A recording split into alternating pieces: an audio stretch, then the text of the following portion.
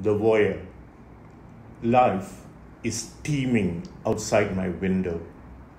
I lie on my daybed and watch wide-eyed.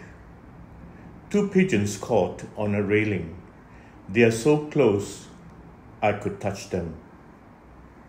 I'm invisible to them, a busy old fool, voyeuring man.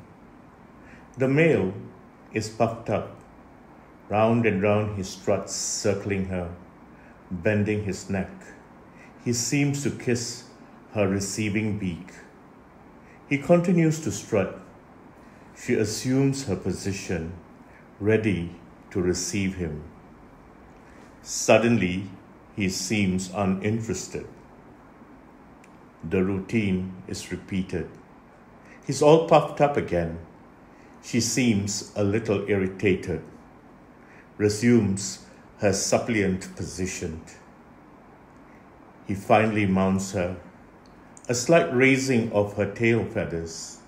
He bends backwards. Within an instant, he has inserted and hops off.